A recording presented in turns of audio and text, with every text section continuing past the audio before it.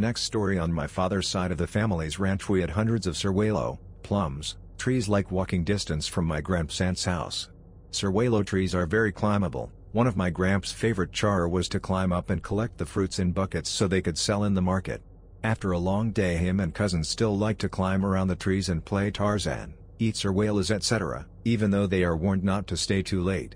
It's not even too dark, sky is beautiful, sunset red at around 6, and the cool breeze makes them want to stay longer. Then it begins happening. It's raining ciruelas, like hundreds of ripe ones at a given second. Kid Gramps and his cousins get down from the trees and get pelted with ciruelas on the ground. From the trees they see toddler-shaped silhouettes chucking plums at them.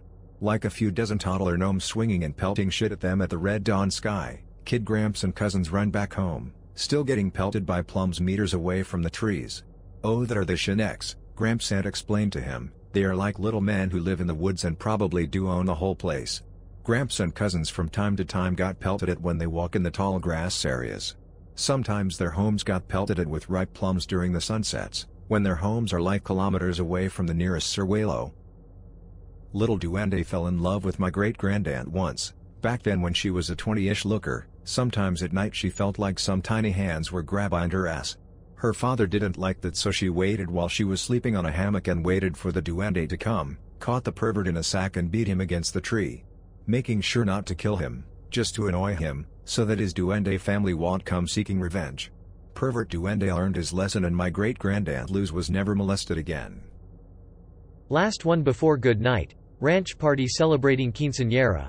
Boys hate that shit, so the elder ones slip out and go walk towards store for snacks. Get back from store on the way there, two figures on the road. Coming nearer it becomes extremely clear that it's like two migots in coat situation, like 4 migots total. They get out a hearty chuckle and even go up to shake their hairy hands. At handshake distance they find out it's 3 midgets in each coat.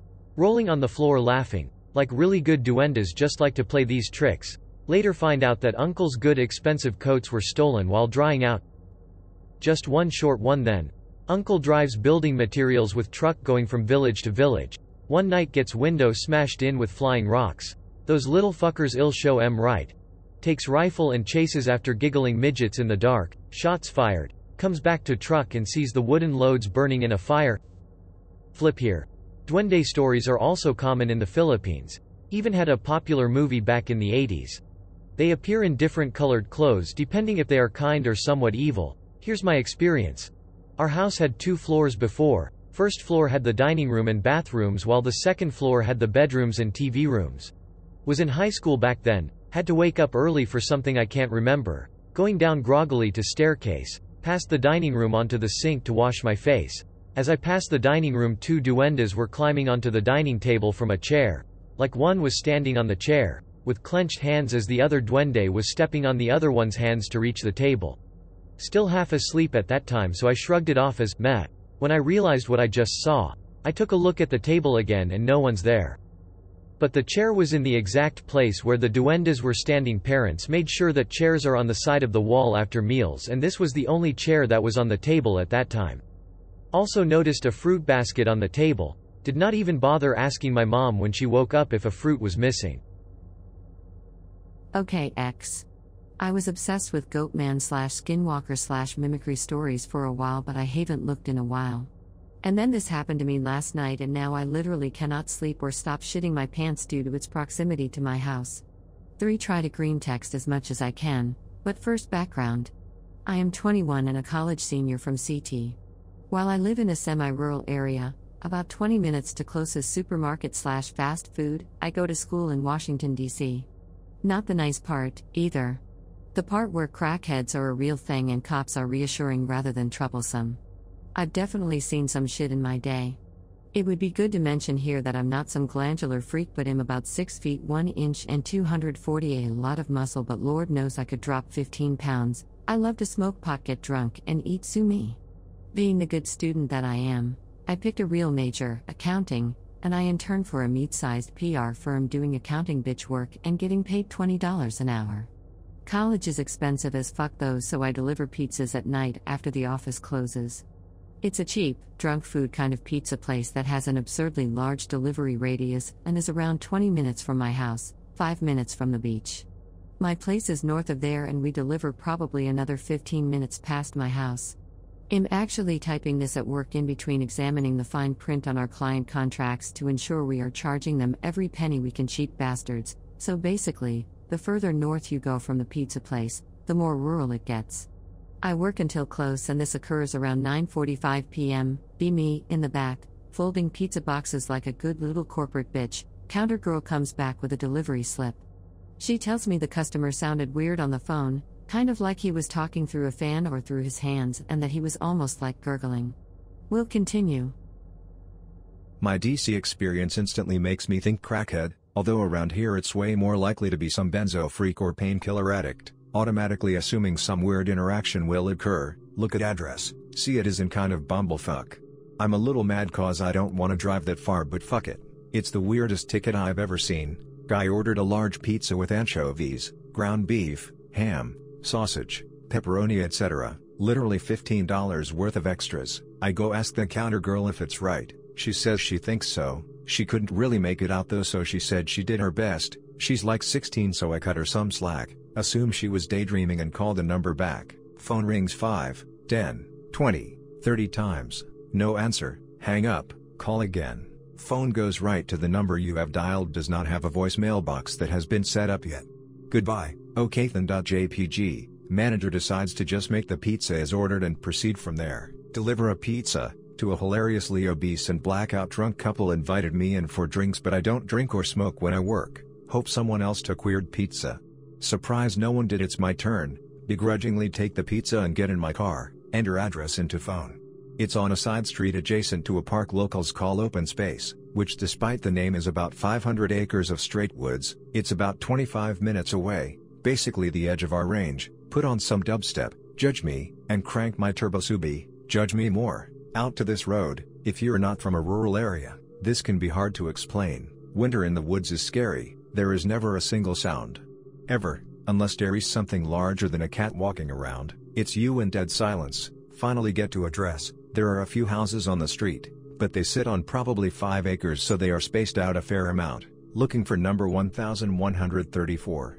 I pass a 1130, then a long stretch of nothing, then a 1144. WTF.jpg. Continue. Yes? Lurking? Proceed. Go on, damn it. Your bait worked, now proceed.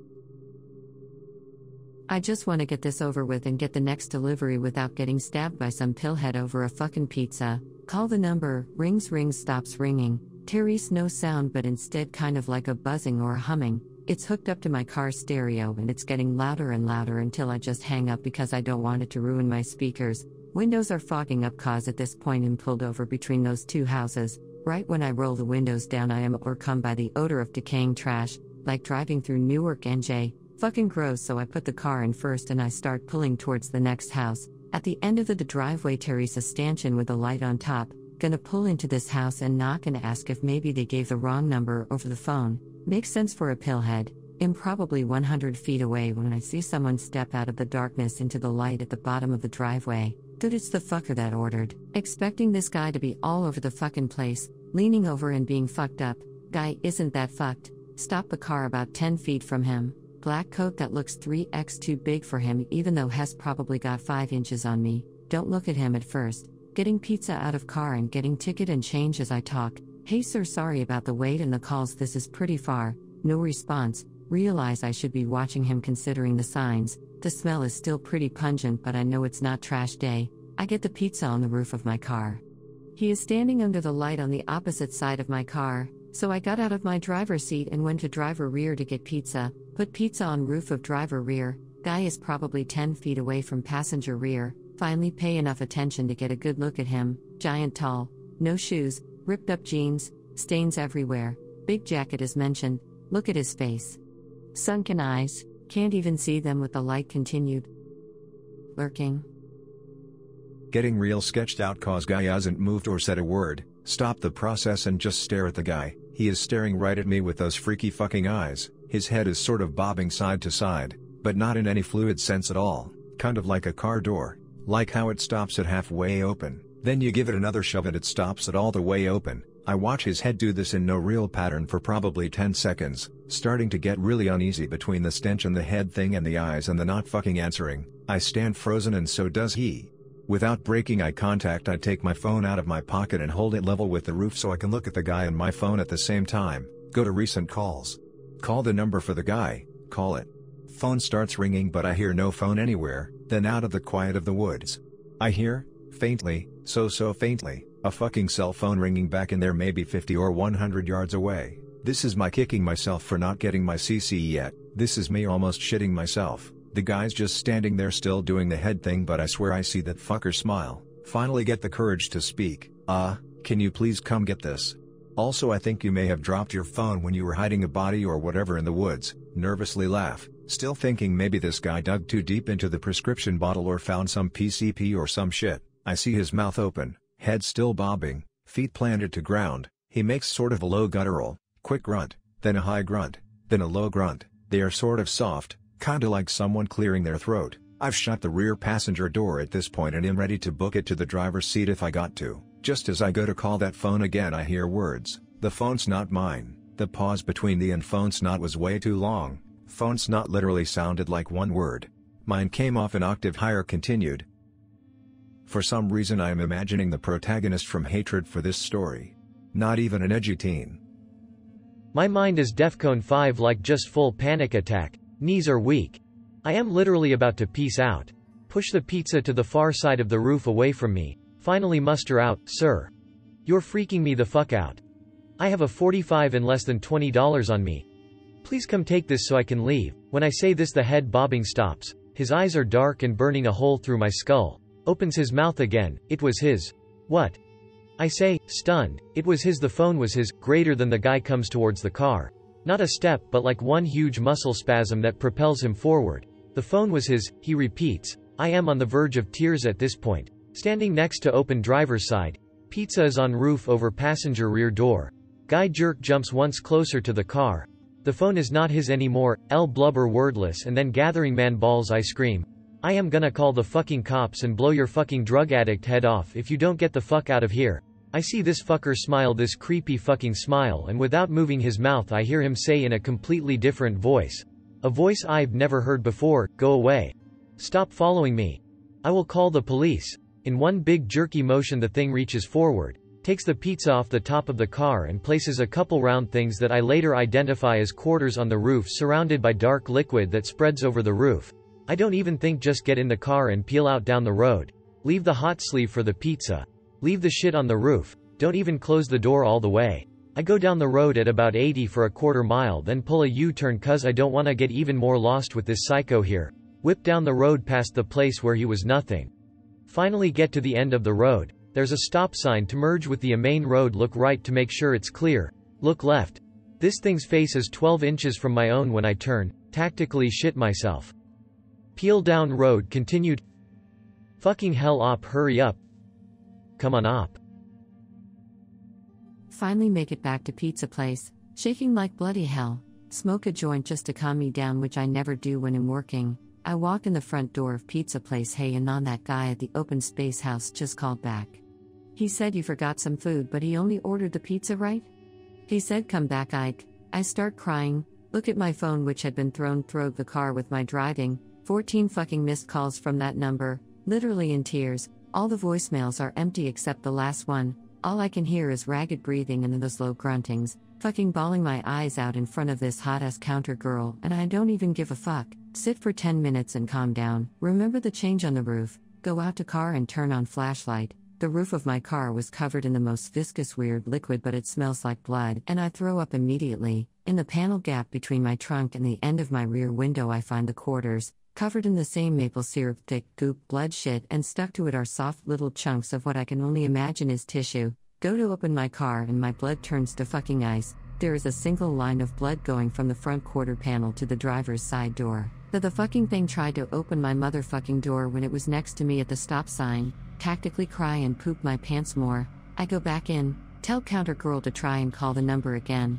She tries over and over and over, but the phone goes right to voicemail.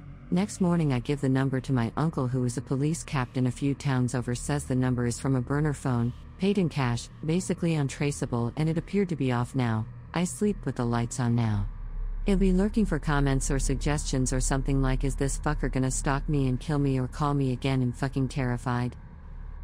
Sounds like a 9/Walker case indeed. Let's get a note thread going? I'll start. Be 16.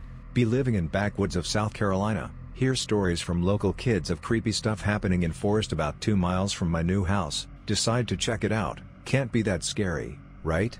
Grab pistol, knife, and flashlight and head out into dense forest. Starts getting dark, turn on flashlight. Heavy fog all of a sudden rolls in, bringing a smell of copper and burned hair. Hairs on back of neck start to stand on end. Start hearing whispers and giggles. Hear something running around in woods near me. Hear it get louder. No. Closer. Turn around to see something crawling extremely fast, low to the ground on 4 legs. But seem to have arms and legs like human. Fire a shot right into its back, and can see blood splatter and gunshot wound. Lets out a blood-curdling screech and retreats into woods. Fog lifts and smell suddenly goes away. Nope. Betamax all the way home. Get home and there it is right in my driveway. Runs towards me, and I shoot at it, but the bullet doesn't fire. I'm guessing it was a dud. It jumps up and all I can see is its huge white eyes. Black out, and wake up on top of Dad's car with Dad over me trying to wake me up. My head hurts like a bitch, and my ears are ringing. Tell Dad about what happened in woods and he just laughs, and tells me it was nothing. All goes normal for about another 3 hours when Dad says, "Hey Jake, mind getting me those steaks out of the fridge?" I just look at him and say, "Dad? My name is Anon. Not Jake?" Just looks at me like he is full of hatred directed towards me. Give him steaks and he just goes into his room with them. Uncooked. Comes out an hour later with the package and throws it away. I don't even think about asking. At 11 p.m. he tells me to go to bed, which is odd, because it is a Friday, and he doesn't usually care when I stay up. But I do as told and go into my room. At around 3:15 my door opens, sits my dad. I say nothing and pretend to be asleep. That smell of copper returns to the air, and I feel sick to my stomach. My dad sits on the edge of my bed and just looks at me for what I would say to be about 30 minutes. He then mumbles something under his breath, and a voice I didn't recognize. My blood turned cold and I just laid there. When he got up and left, my heart dropped and I just laid there until morning. The next morning I wake up and my dad is asleep on his lazy boy recliner, and his nose is bleeding. I wake him up and him still spooked. I ask him about the blood, and he has no idea where it came from. I ask him about the night before and he has no idea what I'm talking about, and he doesn't remember waking me up either. My heart drops when he states that it was still Friday, when I know for a fact that it is Saturday. But he argues with me until I show him my phone with the date. At this point we are both freaked. I've never ventured out into the woods since then. And nothing strange has happened since then. Except sometimes I will hear the front door open and shut a few times during the night. In the 1950s our comrades decided to do an experiment. 5 of our glorious comrades were to be stuck in a room for 30 days, breathing stimulant gas, awake the whole time. The first few days, our comrades showed no signs of change.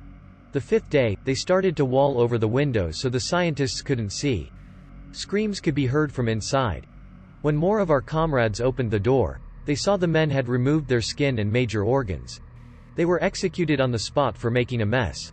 Such is life in Mother Russia. One day I was drinking vodka, admiring my hairy chest in mirror, when I noticed slip of paper. Paper say, "Hello. Please respondy, throw paper in garbage. Paper do not talk." The next day I be looking for pictures of bear on internets. I see small slip of paper under keyboard. Again say, "Hello. Please respond." I rip paper and write "WHO is you." Then KGB break down door and put sack over my head. KGB do not tolerate comrades talking to traitorous ghosts. Such as life in Moscow. It was wartime in Mother Russia. Supplies were short and food was scarce. Lady walked down street. Lady see blind man trying to walk through crowd. Lady ask blind man if he be needing help. Blind man ask her to deliver letter to his comrade. Lady walks to deliver letter, like any trustworthy comrade. Suddenly KGB stop lady. KGB read letter. Letter says attack begins today.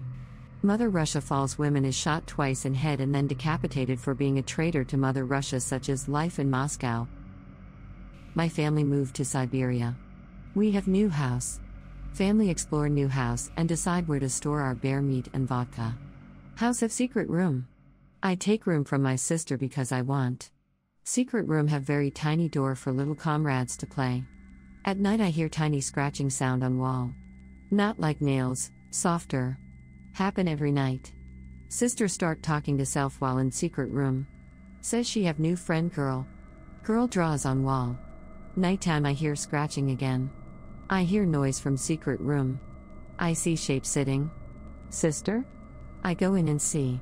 It is a ghost girl from many generation past. I scream father come in and beat ghost girl for breaking into house and ruining walls. Such is life in Moscow. I need money for vodka and bear meat. See ad in paper for experiment. I go there. Scientists do test me. They put me in room. They say to imagine a comrade exactly like myself. Difficult it is. Days pass, comrade become easier to imagine. Doctor play music to hurt concentration and tell me make comrade play games and talk to myself. When I outside doctor office, comrade still follow. As weeks pass he follow me more and more. He start to grow claws like bear, and dark eyes like the morning after too much vodka. I ask scientist help. Scientists no help. I ask friend help. Friend no help and then make phone call. KGB break down door and put potato sack on my head. KGB do not tolerate use of the imagination like capitalist scum.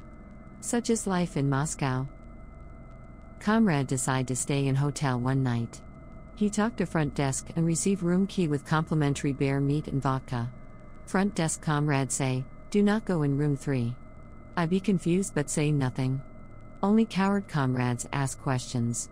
I look in keyhole. White woman standing in corner. This shameful pig is being lazy and not working for the motherland. How insolent. While watching bear documentary in room, one hear noise through wall from room 3. I consider calling KGB to have them removed but no, KGB do not tolerate crybabies. I go outside to listen. I look through keyhole again. Only see red, the glorious color of Mother Russia. I feel proud of my neighbors. I ask front desk comrade about this. KGB put sack over head and throw me over bridge. KGB do not tolerate comrades who question the motherland's color. Such is life in Moscow. Once I hear story about girl in Chapligin. She was asleep in her bed, when she feel lick in her hand. She thinks it is dog and goes to sleep. Next morning, she finds note on dresser with dead head of dog. It says comrades can lick too. She screams. Father comes upstairs, takes belt off and beats her. Moral of story is daughters should not yell in house like peasant. House is not Siberian pigsty.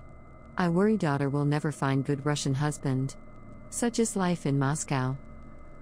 One night, comrade Yuri Volkov finds a picture. It shows capitalist dog with smile on face. What is it so happy about, thinks Yuri. It deserves to be shot for insolence toward the motherland. But Yuri soon becomes sick. His wife is worried, and doctor says is not a virus, but happy capitalist dog did this. When Yuri shows his wife picture of insolent dog, she faints and Yuri feeling better. Yuri goes to show picture to his friends, but they report brother Yuri to KGB. He is shot for spreading capitalist dog propaganda. Motherland does not tolerate such behavior. Such is life in Moscow. One day in the motherland a comrade was bleeding. He goes to vodka store and gets everything messy. He goes to buy some bear meat and fills up elevator with blood. He turned everything glorious red color of motherland. Government send him space program, beat dirty capitalists to space. KGB do investigation and he is you. KGB are on their way with potato sack for head and bear to kill. Such is life in Moscow. Come home from my standard 32-hour shift in the vodka and bear claws ink factory.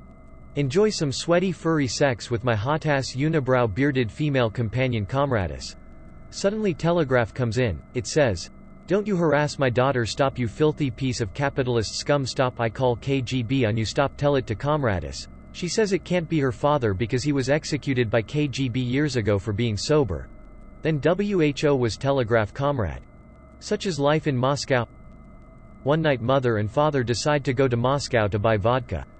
Parents call babysitter to keep an eye on kids. When babysitter arrives kids are asleep in bed.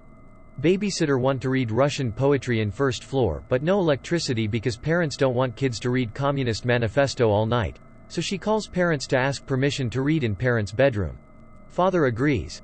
Babysitter go to room but big Lenin sculpture is looking funny at her. Babysitter calls parents to ask permission to cover Lenin sculpture with blanket. Father says to babysitter to take the kids and leave house. Babysitter ask why and father says, "We don't have a Lenin sculpture in our bedroom." Next day written in papers that parents and babysitter found dead. KGB killed parents for not having a Lenin sculpture and KGB killed babysitter for wanting to cover Lenin sculpture with blanket. Such is life in Moscow. Item hash, SCP-173 Object Class, Euclid Special Containment Procedures, SCP-173 is to be kept in shed behind farm. 3 strong communist men must drink liter of vodka before enter. 2 must stare at item, 1 must continue drink vodka. Description: moved to shed after wooden pen freeze and break during cold Soviet winter. Shed is also wood, but with paint sometimes. SCP-173 is extremely hostile, like red-faced Americans. Is also coward. Neither will make move while strong Soviet men have watchful eye. No one blink, on punishment of beating with cold leather. Object enjoy snap neck, like American commando pig. If object allowed to move, all will be sent to cold Siberia for re-education. Personnel report sound of stone scraping when creature is alone. This is dutiful Russian work ethic. If sound stops, subject to be beaten with iron rods, like child. Floor is covered in sweat and blood, like normal Soviet household. Shed must be cleaned every 2 weeks. Kept much cleaner than most Soviet households such as life in Moscow. Legend is being going like this. You entering bathroom and standing in front of mirror. Turning candles off and, while being in front of mirror, spinning rapidly, you chanting Leon Trotsky, Leon Trotsky, Leon Trotsky, Leon Trotsky, several times, while catching glimpses of self on mirror. It is said that eventually you be seeing image of Leon Trotsky on mirror. Upon exiting bathroom you are being arrested by KGB for believing in existence of Leon Trotsky, whom the party has proven never existed, such as life in Moscow. Soviet peasant filled with burning desire to read for glory of Soviet Russia.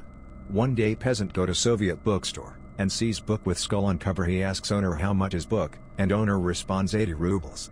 However, owner tell peasant never read last page, or else doom shall fall upon him.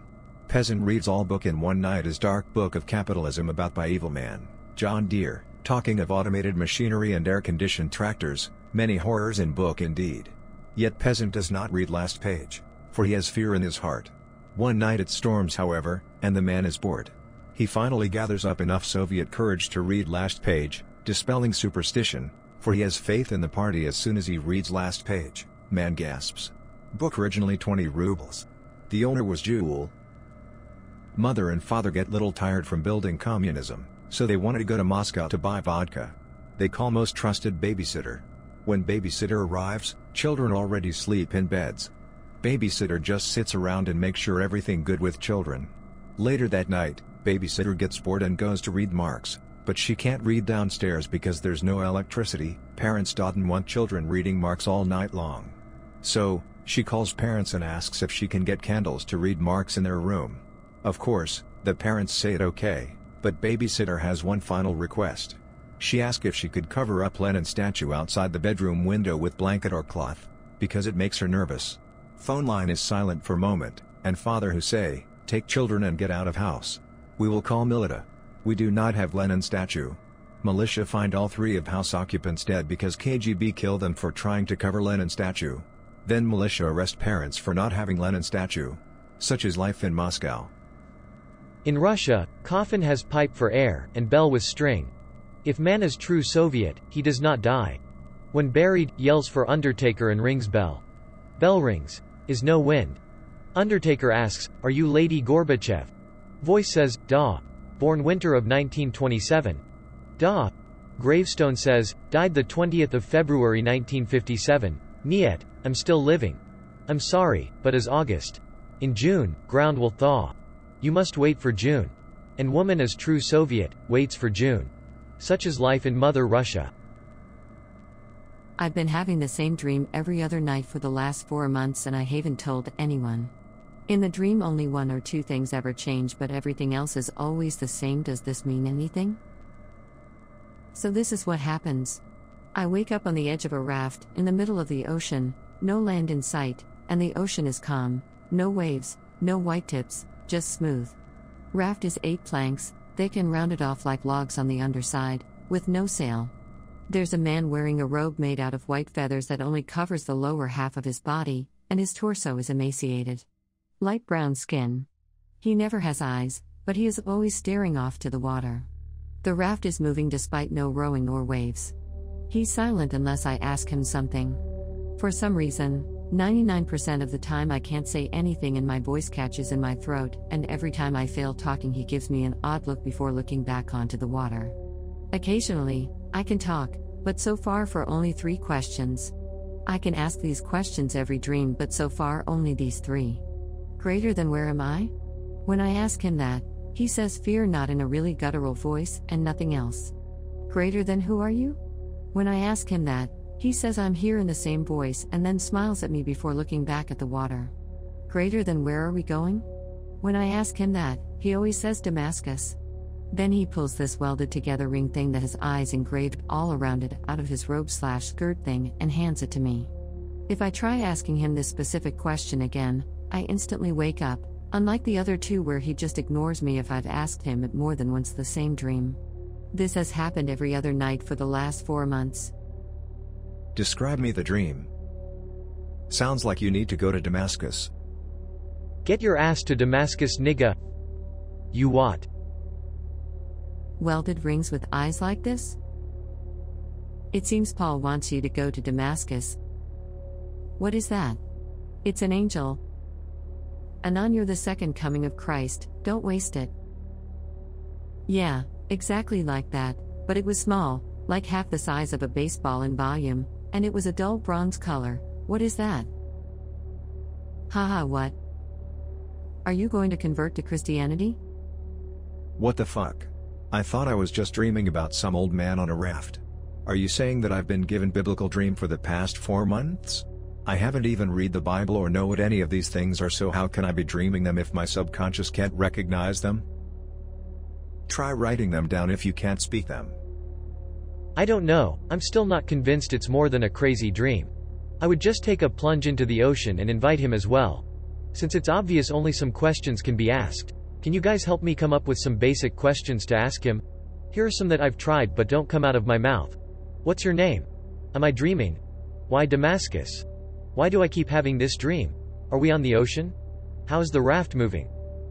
I would just take a plunge into the ocean and invite him as well. Yeah. Ask about his eyes. And you should definitely convert to Christianity and look into shit. Nothing to write with. It's the raft, the man, me in my shirt and boxers that I slept in, it's always what I was sleeping in, and the wheel angel ball thing. Tried that once. If I start moving with the intention of jumping off the raft or even attempting to touch the water, I lock up until I decide to stop. I'll try to remember that next time and ask. That's not a bad idea, I'll do that. Oh, that's another one I've tried, won't work. It's always what I was sleeping in. Well, sir, got to sleep with a pen and notepad strung around your neck. How about, who am I? That dude is taking you to Damascus for something big. He must know. Who are you? I wish I had cool prophetic dreams like you. No, you don't. Every time I wake up I feel exhausted and cold, like I didn't get any sleep at all and my blankets didn't do anything despite being under a sheet and 2 comforters. Taken to a raft, wearing the clothes that you slept in every time, angelic symbolism, reference to Damascus, one of the cities to fall during the end times, Isa 17:1. The burden of Damascus. Behold, Damascus is taken away from being a city, and it shall be a ruinous heap. You're cold and tired when you wake up. You physically are not allowed to do something that would or might harm you, like jumping into the ocean. I got some news for you, pal. You ain't dreaming. Oregon up my fucking face when this fucking thread. I'm a sheriff in Oregon near Mallard Lake. We've had 2 reports of manhunting.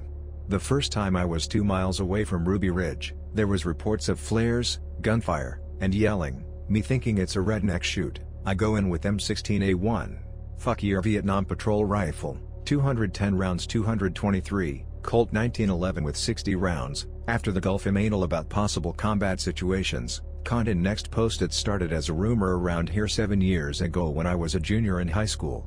ISR told us that the woods we often go in has seen a large number of disappearances in recent time, his older brother included, and to be careful. 6 months later, 2 bodies were found with a crossbow bolt through one's chest, in the heart, and the other was found with a bullet in the skull. They has armbands, with black and hues in each of them, and they were well camouflaged. One was identified as the senior's older brother. He was round with a SKS carbine, bayonet fixed, with 1 round in the chamber, 3 missing from the magazine. Reports found blood on the bayonet.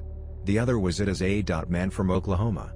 He was found with a Wasser with an empty chamber, and a full magazine in his hand. He also had an empty airsoft canister of 2000 BBS, with a wick inside it. It was filled with 6 ounces gunpowder, 15 small nails, and 200 steel BBs. It was a crude frag grenade. The bullet turned out to be a 30-40 from a Krog rifle.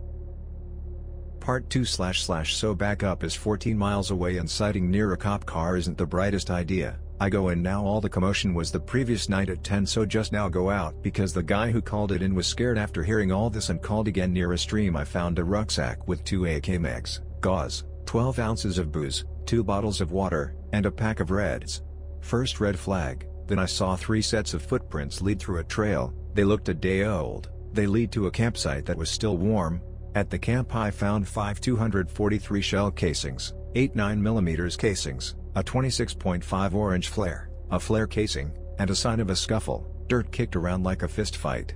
At the top of Ruby Ridge I found a bloodied rag, 6 308 shell casings that look like they've been through a G3, and a note on a piece of lined paper that said, I won, in caps and horizontally. Finding all this in 30 minutes and the fact the fire was still warm, I was DEFCON 1. When 5 other guys got there, we had detectives show up. Everybody knew what happened. The most dangerous game had just been played. To this day the winner is still at large.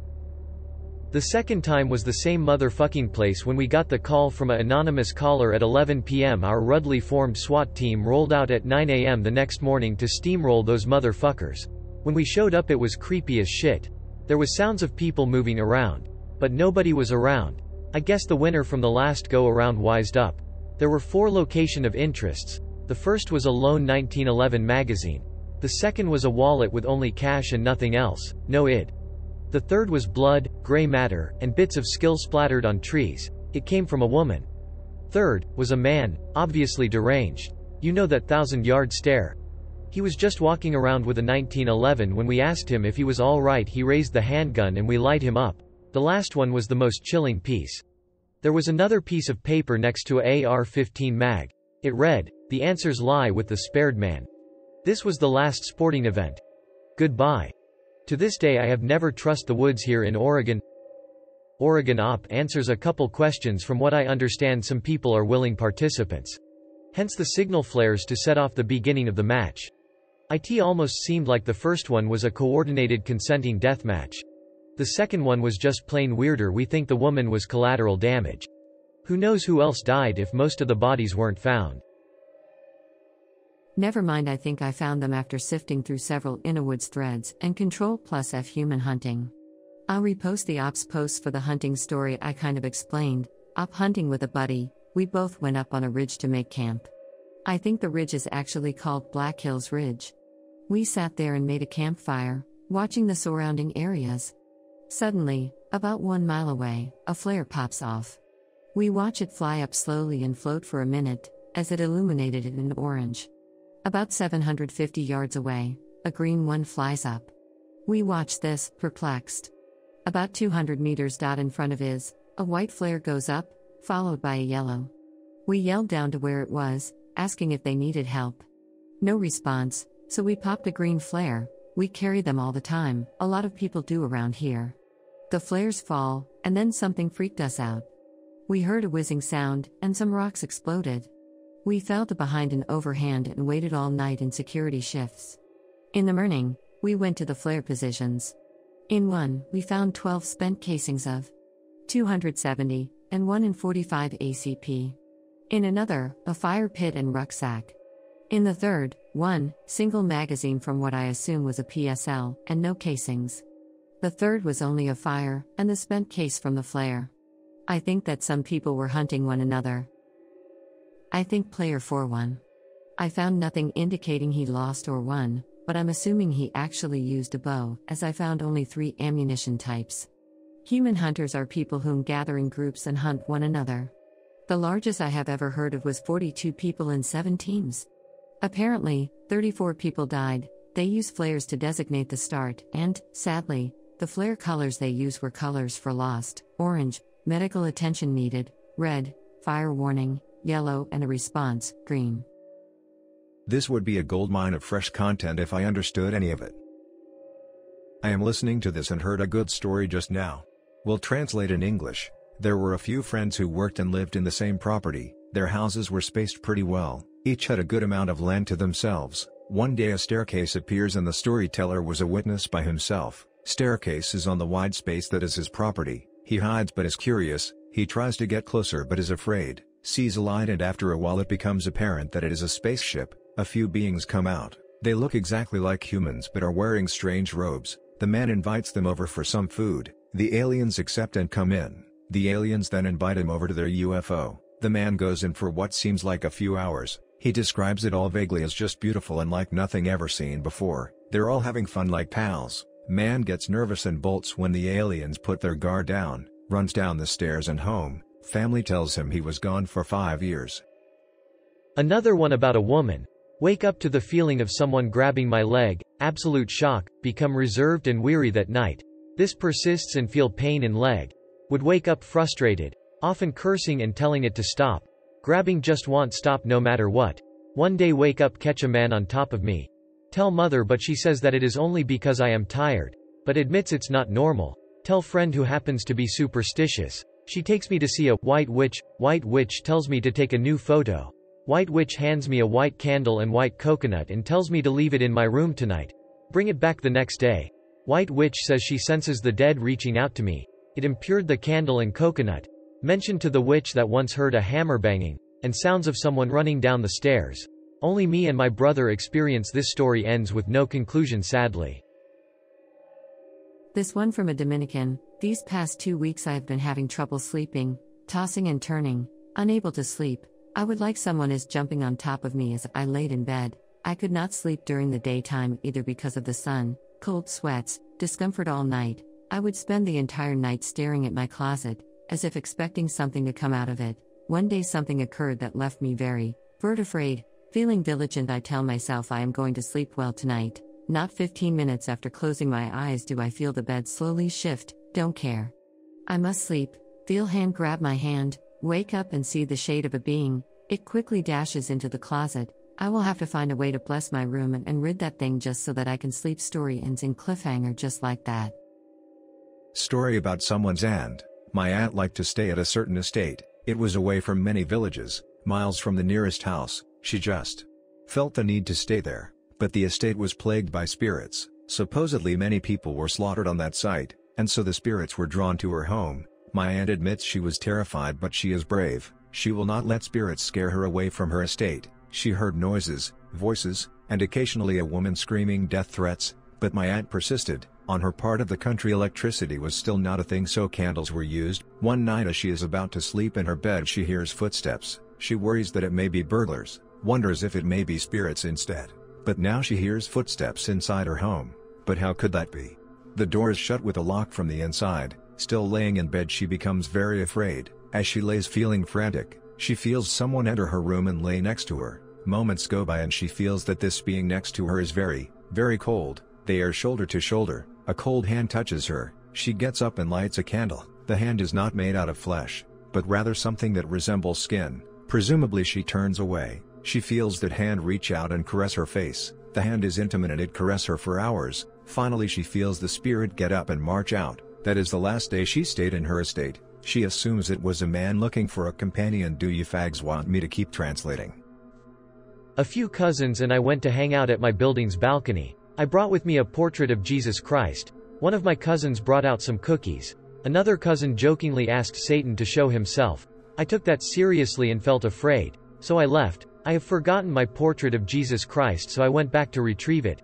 Upon leaving the balcony the second time around I felt I was being watched and followed to my room. I even heard a few footsteps. As time went on I noticed my dolls moved out of place, and religious effigies appearing damaged. I told my mother about this but she dismissed me as crazy. This was only the beginning. Decorations from my tree kept falling off.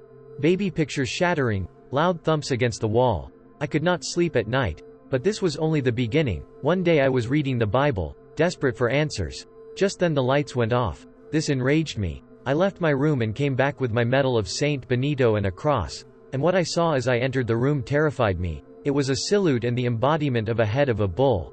I ran away screaming towards the nearest church. Let this be a lesson to you all to not meddle with things you should nt. What I am about to tell you is my experience in the form of 3 short stories. My mother said that when my older sister was born my grandma came to see her. My grandma was so ecstatic to see her after. When I was born my grandma was waiting for us to get back from the hospital. She was so filled with joy to see me, but mother told her this is the last time she is allowed to see us. After banishing grandma, my mother was no longer able to get pregnant. One day I felt as if my grandpa wanted to see me. We have a gated in our porch so no one can get in, but I could have sworn I heard 3 knocks at our door. My mother told me it was my grandfather pleading to see us, but my mother would not allow them to visit my sister and I. When I was in kindergarten I used to wear a piece of rope around my waist. I liked to pretend it was a belt. I always slept with my day clothes on at night. My mother said one night she heard me inviting a witch to take me. When she came into my room she saw me sobbing uncontrollably. She could not comfort me and get me to stop. My grandma, who lived a good distance away, came over that night. Grandma said she felt alarmed. She knew I was feeling distressed and in danger. Grandpa took my rope belt off and told my mother to make crosses made out of the straw from a broom, place a cross in every opening, every window and door. After the final window was decorated with a cross I finally calmed down and stopped crying, as if I were cured with magic. Some weird stuff. I went to pick up my grandparents from a bus station at around 10 p.m. After placing their luggage in my truck we began to get seated comfortably. At this moment we began to feel this trip was not a good idea. That night we crashed at my grandpa's cousin's home nearby. Cousin had 3 children but a wife was nowhere to be seen. One of the daughters exclaimed that she simply went to the store. As it got late we all headed to sleep. That night we heard screams and whacking sounds coming from the kitchen. An aunt who also lived here went to investigate. There was a pale woman staring at a wall, banging her head against it. When she looked at her she let out an ungodly, horrible scream. She kept banging her head against the wall. Nobody explained to me or my grandparents what was going on. Everyone simply said we are staying at a different house for a while. I was later told the mother was possessed by the devil. Finally. A really good story.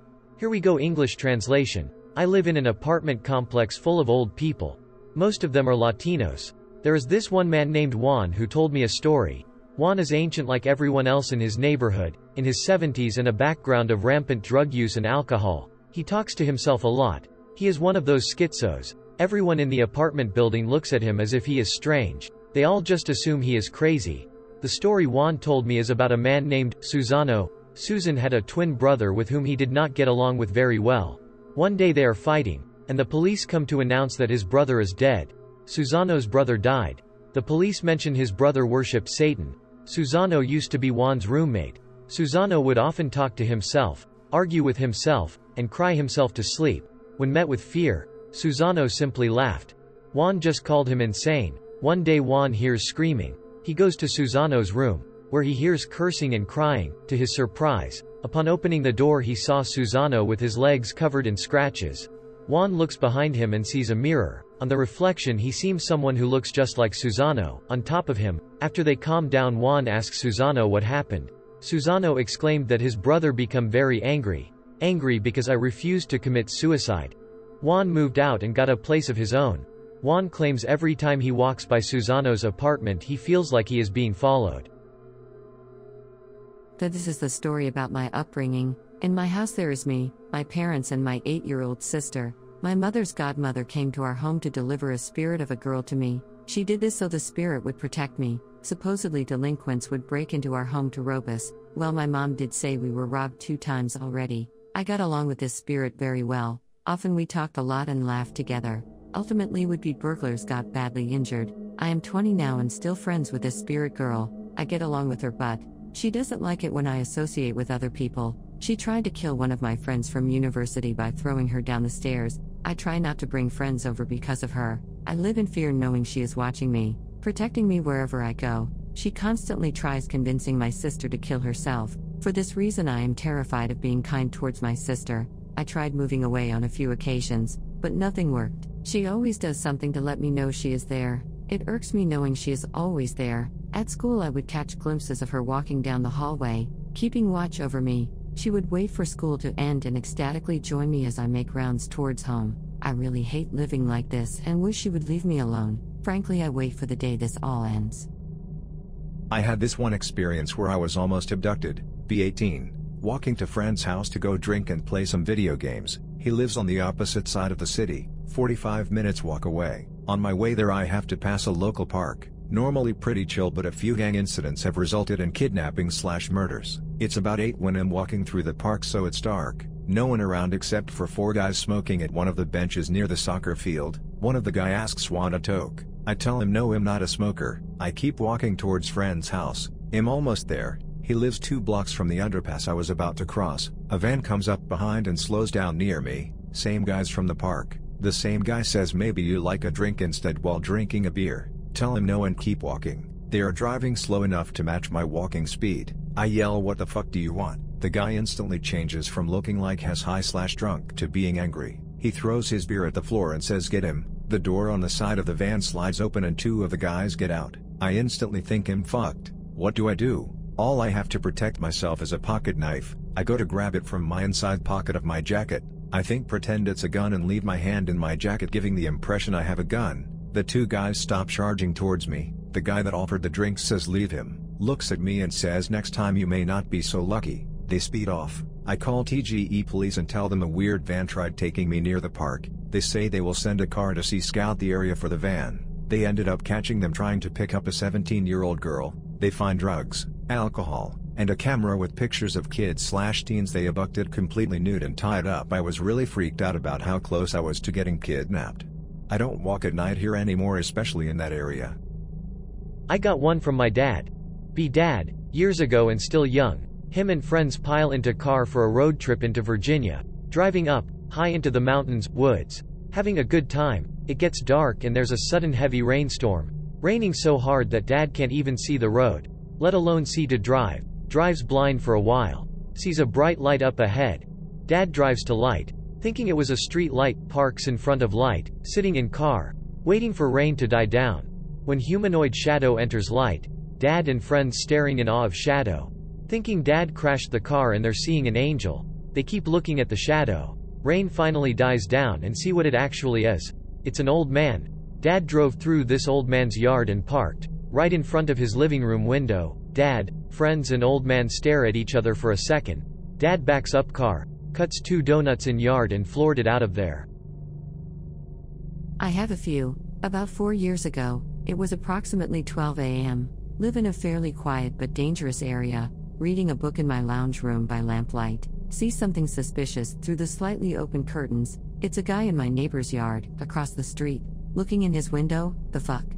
After a few seconds this guy walks out of my view, decide to spy on him cause he was sus. He keeps on heading down the road checking people's windows/cars and sometimes their front door. He comes onto my side of the street a fair way down. I decide to check it out, go grab my .22 Magnum lever action rifle, hiding it behind my back.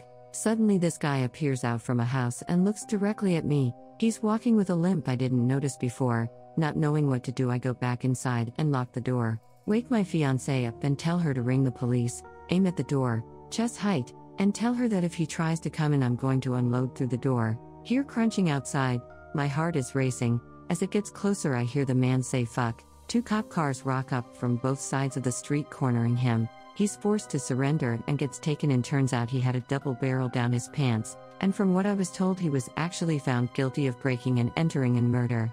Supposedly he broke into some guy's house and murdered him and his mom and dad while they were all sleeping. I'll post more in a second. You guys wanna hear a real spooky story? One that actually happened. This one still fucks with me. Many years ago, young boy probably 5 or 6 or something. My grandpa had this old trailer house. We were visiting at the time and the parents were all out in the living room area watching TV. Me and cousins were in master bedroom playing around on the bed. We were playing whatever game it is kids play at that age and had the lights out. Out of nowhere my cousin begins yelling at us all to get behind him. Has practically petrified looking in the direction of the windows, scramble behind him and look at the windows to see what had startled him so badly. I remember details quite well. Windows were open, it was summertime. First I saw the white curtains moving with the wind, then I saw him, man standing there, but there was no color to him at all, like the typical see-through ghost you always see in movies and shit, just completely see-through and void of any color. He was wearing a suit and he had this sad expression. I remember him looking very sad. I immediately freaked the fuck out and ran for the door. We had it closed. The door was near impossible to open. We were all trying our hardest to open the door. Cousins were right behind me trying to get that fucking door open. Finally get it open and we all run to each of our parents, crying, freaking out. Of course parents don't believe children saying they saw a ghost. Why would they? But it gets creepier. This is the part that really gets to me because I'm a skeptic. I don't typically believe in these kind of things. But this part makes my spine tingle every time I think about it. Years later, probably 11 or 12 now, watching one of those ghost hunter TV shows with my mom, reminds me of said story. I mentioned something about seeing a ghost. She's encouraged and asks me to tell story. I do. She goes pale. Backstory: mom has a sister, my aunt, who became retarded at a young age due to a severe fever. Half. Continued 2 halves. Anyways, aunt is retarded, has mentality of 5-year-old. Mom tells me that she liked grandpa's trailer, but there was one room she refused to enter, ever, and would freak out if you made her go into the room. Grandpa's master bedroom. Turns out that my grandpa's neighbor, after his wife divorced and left him, had hung himself on the porch right outside my grandpa's trailer. Deduce that the ghost we saw was him. Things just click and I am genuinely freaked. Tried asking my cousins if they remember. They don't. That one was a real spook. I still don't know if what I saw was real, or if it was just kids with an overactive imagination. But the things my mom told me clicked together like puzzle pieces. Still makes me spooked to this very day. I will never forget what that fucker looked like, all sad and shit. When I was a teenager, had a cell phone never used number. A few months after having numbers start to get a call at midnight a few times a week from a blocked number, half of the time I'd answer it to only be greeted with what sound like somebody running through woods with their phone beside them or in pocket. This would last as long as I'd stay on the phone. After a month I get sick of it and start talking shit. As soon as I do I hear raspy breathing. At first I was happy it was something new, then realized something was up. Keep talking shit, telling whoever was on the line they were going to regret disturbing my 12 a.m. bubble baths with their stupid shit. Few seconds later breathing stops and hear water running. What? Start to think whoever this wants me to be afraid. Fuck that, I ain't scared of nobody. Water sounds stop and begin to hear a strange sound, can't place it. Sound gets louder. Problem is I'm not only hearing it from the phone now but from the back part of the house. Realize it's the back door being fucked with. Get the idea to start laughing on the phone while I grab my dad's 12 gauge. Sound stop. They start laughing. Wasn't quite so bothered until they started laughing, then I felt doom and wanted to panic. Decide fuck it, not going to be a pussy. Go upstairs and open the studio's window, that's the only way on the roof. Get up there quietly and walk towards the backyard. See a tall guy in all black standing in the middle of the backyard with cell phone to his ear laughing. Shortly contemplate shooting him. He hangs up, looks, and does nothing but stare. Tell him to fuck off before I kill his silly ass. He points up and yells out, run. He turns around and bolts for the woods behind my house. I stand confused and a few moments later see 2 more people in all black run into the woods. That terrified me. Told my dad, who was out of town. He flew back that night and set up booby traps everywhere. Calls stop, nothing has happened since. Saw someone wrote similar to this. Got creeped again cause something similar happened to me. Be me. 8. Wake up in the morning. Go to watch some morning kid shows. Go there. Watch something in TV. Suddenly get sleepy. So sleepy I lay on sofa and decide to sleep. Wake up in fucking hospital. Parents asking me how did I broke my fucking leg. They tell me that I woke up. They found me watching TV. Then we had some breakfast and I went out to play. Somehow I broke my leg and crawled back to home. Dad found me and took me to hospital. Do not remember any of those. Mind fucked. Still after years my right leg is hurting before rain or sometimes don't feel it, and my walking changed, my right leg leans to left when I walk. I rarely talk about this event, but since we are all anon here goes. Be me, around 15 years old. One of my friend's dad died. Friend and his mom can't pay for the house anymore, have to move out. Me and another friend help with moving. There were more people helping that day. Aunts and uncles, friends of my friend's parents. Nothing out of the ordinary happening all day. Friend and his mom are pretty sad though. Dad dying and losing your home sucks. Anyway, things go smoothly. Loading up the truck, Did the living room and all that. Last stop, the master bedroom. The room my friend's parents used to sleep. Just a regular bedroom. Big bed, a closet and this old wooden cabinet with glass doors. Pick related, not the actual closet, but close enough. At this point it's just me and my 2 friends in the room. Room is on 2nd floor. We decide to take the cabinet first. The top half was detachable, so we wanted to take that off first. Right at the moment we step towards the cabinet. I swear to God I get goosebumps just fucking writing this. We step towards the thing and the ghost of my friend's father rushing, gliding towards us. This smoky figure rushing towards us, face like he was angry and screaming. Sticking his hands out like he wants to fucking strangle us. All 3 of us fucking bolted out of that room. I think I didn't even touch the stairs to get down. Just fucking jumped down. Ran out of the house screaming. So everyone is just looking like what the actual fuck is going on. My friend that lost his dad just sat there pale staring into nothing. Like he just totally lost his fucking mind. We told the people there what we just saw. The mother goes totally nuts. Some guys go up there to check but see or find nothing. The rest finishes the moving the next day because my friend had to go to the hospital. He was never the same again after that. Like always, blank, inside on medication.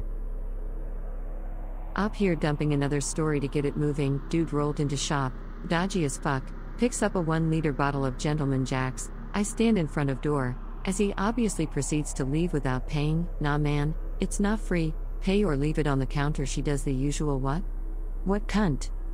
Etc. etc. He can't swing because he has to hold this Gentleman Jack's in his hand. As I'm talking he starts shaking his head at me. Think WTF? I wasn't asking him questions and it was just an unusual thing to do. Kind of walk towards him so he's further in the shop, back him towards the counter, rip the bottle out of his hand and throw it onto the chair behind the counter, pick up bottle of wine in my hand and keep it by my side. Leave or I'm just gonna call the cops. Man abuses me and swears as he walks out. Check CCTV footage to print out his photo. What I see fucking terrifies me. As I was standing at the door, there was someone behind me, can't tell exactly what it is, but the guy has what appears to be one of those big, forearm-length, screwdrivers at his right side. He quietly moved right behind me as I confronted this dude and was looking at him. That's why the dude was shaking his head. He was telling his buddy not to murder me. Was actually kind of thankful in hindsight, but fuck them man. Lesson learned. Always assumed there were more people outside if people were robbing the inside. Lesson learned. Have room behind you to move. But Jesus, you need to know what's there. Be me with 12 or 13 years old. I was on holidays, so with a group of friends we planned a camping in the middle of some farms, crops and that shit. We decided to sleep that night inside an abandoned farm in its 2nd floor. OFC, we were in the middle of the night talking and sharing funny stories and that sort of things. We heard a sound outside the house, like someone walking in the crops and getting closer to the farm. My friend told us to stop talking and paid attention to the footsteps. He was getting closer, was like in the living room in the 1st floor. My friend decided to have a look to see who's inside the house. He descends from the stairs, and when he is almost on the 1st floor, whatever was there screamed horribly. Not even a fucking human scream. After listening to the scream, immediately we ran like crazy and jumped from the roof. Then we see this figure looking at us from inside the house. We decided to move on and ended sleeping next to the road. The next day we returned to that farm approx at 10 to 11 a.m. because my friend didn't took his phone from there before we began to run. We see these human-like footsteps. Friend has now his phone, so we were about to leave the farm. Immediately after he takes his cell phone, we heard how something smashed brutally a door and closed it. Start to run again immediately and return to the town San Gil, Santander, Colombia. Be at doctors for routine prostate exam. Have a new doctor because guy that I've been seeing for decades finally retired. New guy has me get up and turn around on the gurney per standard procedure. Puts on his gloves and applies the medical lube. Starts getting to work. Process is a little more painful than usual. Assuming it's because the new guy just isn't as well practiced as old doctor. After a bit of silence, doctor tries to start up some small talk to pass the time. Small talk goes on for a while. Then he finally starts to really work into my prostate. Doctor says something to the effect of, it's natural to have an erection during this part of the process. Confused. I tell the doc, but I don't have an erection. Doctor just laughs, while still prodding my prostate, and says, oh, I wasn't talking about you. At that moment I feel both of his hands clasp my hips. Notice that there's still something digging into my prostate. Realize doctor is balls deep in my ass. Feel my ass get flooded with cum right as I turn around to look at him. Leave doctor's office in silence. Be home later that night, see a ghost and get spooked, get on X, and post about it never again, X. Get ready guys, shit is spooky. Be me 12 years old, have family relatives over for Thanksgiving. After everyone is done eating, family decides to talk and catch up, decide to play tag with relatives my age inside big house, youngest cousin is it and counts to 60, every kid for himself, decide to hide in bathroom, specifically the tub, hide in there for a good 5 minutes, hear door open, hear voice but not kid, it sounds like my old aunt, she is here to take a shit, prepare to shit my pants, curl into fetal positions to not be discovered ninja style, aunt sits on toilet and start to unleash toxic hell, along with some unholy turkey farts, I cover my ears trying not to listen to any of this, it doesn't stop, I want to leave but I can't be caught, am crying and because the smell and the noise, she finishes, am left there to rot in the bathroom until coast is clear, I come back out and then they ask where I was, I don't want to play anymore, MFW. See an article about ISIS using Telegram to recruit, decide to track down the baddies and convince them to stop being terrorists, go to every sand nigger search engine and look for pro-ISIS terms and the word Telegram, find potential Telegram groups, get a Telegram account, requires my phone number to verify account, sounds right.jpg, log on to ISIS Telegram group, hi guys greater than room go silent, start getting email notifications, WTF? Someone is trying to access your Facebook account. MFW Telegram displayed my phone number to the ISIS group, who was able to simply enter those numbers into Facebook search to find my account, even though I had all of my Facebook set to extremely private, including my phone number. MFW Facebook just shows your account when you look up your phone number even if your phone number is set to private. Go ahead, try it. MFW within 10 seconds ISIS was able to find out my phone number, full name, and city I live in. Immediately deleted Telegram, Facebook, and Twitter. Emailed Telegram support to find out if my phone number was indeed displayed to ISIS, they still haven't replied. Been months. I've written some tutorials on various websites and such. My full name is out there and very associated with my hometown. Paranoia got to me and I ended up moving several states away from my hometown. I quit smoking and I'm currently exercising, so I can run/fight, and for the first time in my life I'm seriously considering buying a handgun. After this shit, I realize just how much identifying information is on the internet for some of us. Like, I would have to go into witness protection with my entire family to ever feel safe again. I'm now taking steps to unhook from Google and most of the rest of the web, but it's going to be hard and take months to years before I fully transition to VPN and Tor browsing, etc. I'd never received one of those Facebook login warnings in several years of having a FB account, and it happened immediately after I logged into that chat room. I still don't know for sure if that's what happened, but it was way too much of a coincidence to ignore, and Telegram's dick-sucking support still hasn't responded to let me know if they exposed my cell phone number to terrorists. Sure hope my family that I had to abandon doesn't get murdered by ISIS/10. 10 years ago, family moves into new house, great house. Parents couldn't believe how cheap it was. Weird things start happening a month after we move in. Hear creaking noises upstairs like someone is walking around. When nobody is there, dog keeps watching something invisible move around. Always acts nervous when upstairs. Inexplicable puddles of water appear on upstairs bathroom floor overnight. Weirdness starts escalating over the next few weeks. Hear drain in upstairs tub gurgling at night. Puddles on floor get bigger but we can never find where the water is coming from. Start seeing shadows walk past doorways. See movement out of the corner of your eye. But nothing is there. Dog refuses to go upstairs at all now. Pissed himself in terror and ran when I tried to carry him upstairs one night. Start hearing whispering at night. After a couple months of this creepy shit. She appeared, roughly mid-teens, transparent, and naked. She would appear at night, but only if you were alone, never moved. Never said anything. Just stared at you. Left a puddle wherever she stood. My sister ran screaming out of the house more than once. Freaked me out too. My parents slept in the same bed, naturally, so they were rarely alone at night and didn't see her at first. They decide this shit's real and do some research. Ask neighbors, look up records at county courthouse and library, etc. House's original owners had a teenage daughter who slipped in the tub and drowned in the late 80s. They didn't want to be where she died and moved shortly afterward. House went through a series of owners, none lasting more than a year, and finally sat empty for 6 years until we bought it for what we thought was a steal. Decide there's no way we're putting up with ghostly bullshit. Call a priest to do an exorcism. He never believed us, but he humored us anyway. Didn't work. See-through girl was still ruining our floors with puddles every night. Called a local psychic. She did a seance, talked in a fake pirate voice, then a fake little girl voice, then demanded money, kicked her ass to the curb, tried all kinds of shit we read on the internet, burning sage, holy water, lemons, etc. None of it got rid of Ghost Girl. Eventually decide to just suck it up and live with it. Parents sleep together, so they almost never see her. Sister is always staying at a friend's house when she can manage it, meaning I have to sit in my room, alone, all night, with some wet ghost staring at me the entire time.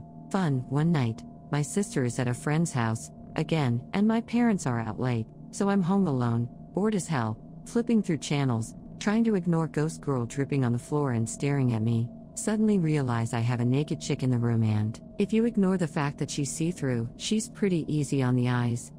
Fuck it, zip fap fop fap. She vanished right then and there, never appeared again, no more creepy noises, no more puddles, not a single sign of ghostly activity. Bitch didn't even let me finish, and that's how I exorcised a ghost from my house. Be driving home from a work trip with my coworker Mark, be late night around 11:30 p.m.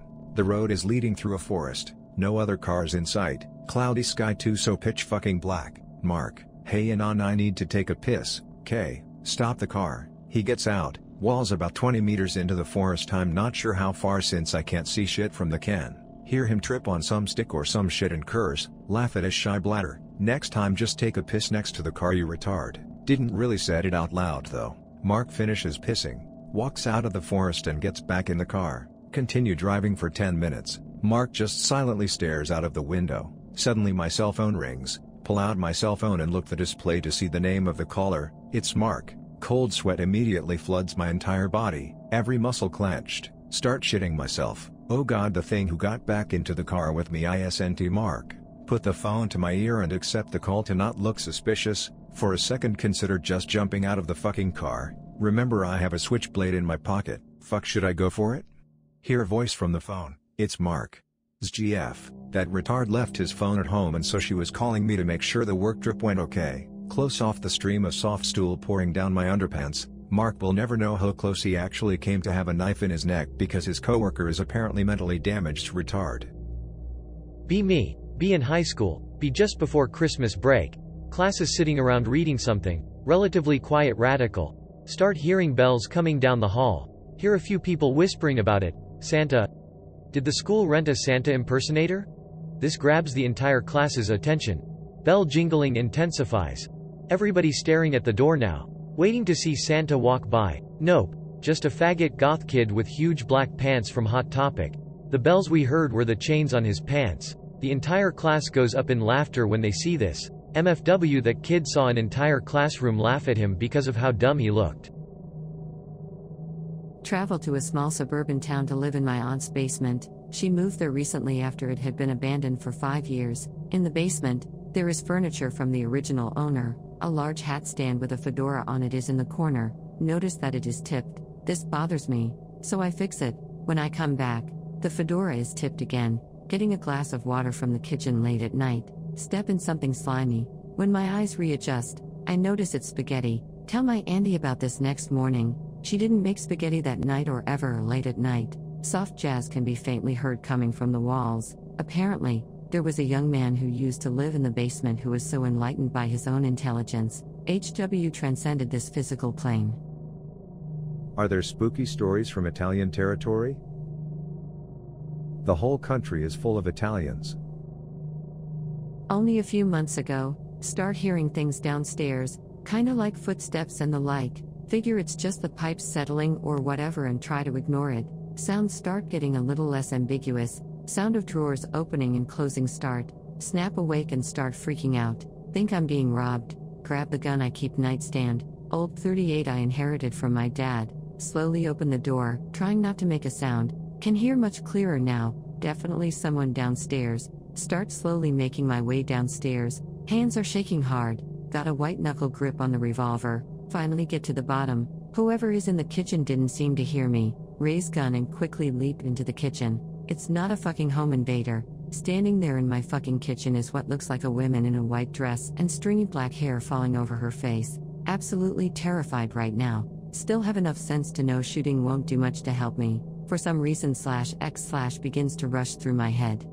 Especially all those threads about people raping ghosts. I'm not thinking straight, adrenaline is pumping and my penis begins to get a little erect. Without even thinking, let out a scream and lunge forward, tackling the ghost to the ground and violently pulling up its dress, quickly pulled down my pajama pants and start thrusting forward against her crotch. Penis eventually finds its way into the hole, start violently thrusting while screaming the whole time, hands still tightly grasping the revolvers while the other grabs the ghost's hair. Don't last very long, come in less than a minute, heart is throbbing as I just barely stop myself from collapsing. Ghost doesn't disappear like in all the Greentext, oddly enough. Finally my panting lessens enough to hear a very quiet sobbing and mumbling, "Stop, please stop," over and over again. Realize I'd forgotten my sister was staying with me for the weekend. Well, at least she doesn't sleepwalk anymore.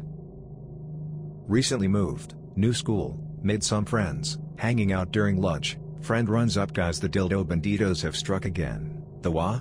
Everybody gets up and runs to a locker that has a dildo super glued to it. "It's mine. I wonder whose locker it is. Poor guy, I hope he has some good friends." Explain, "It's my locker." They start treating me like I'm about to die. New friends avoid me the rest of the day. So confused. Walking home from school, get jumped by 3 kids wearing masks and sombreros. They beat the shit out of me with dildos. To this day I'm still really confused and disturbed by the whole event.